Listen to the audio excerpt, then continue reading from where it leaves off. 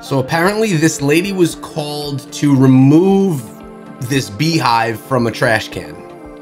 You notice she has her little smoker thing that's supposed to calm the bees. She finds a bunch of honeycomb and she's all about like saving the bees, which is cool. I like that. And she's taking them from the garbage can, putting them into like a new home that she's creating for them.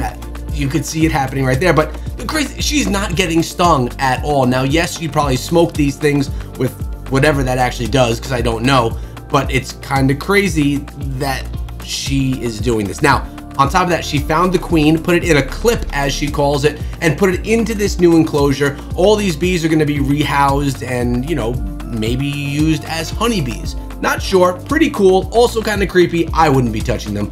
Would you?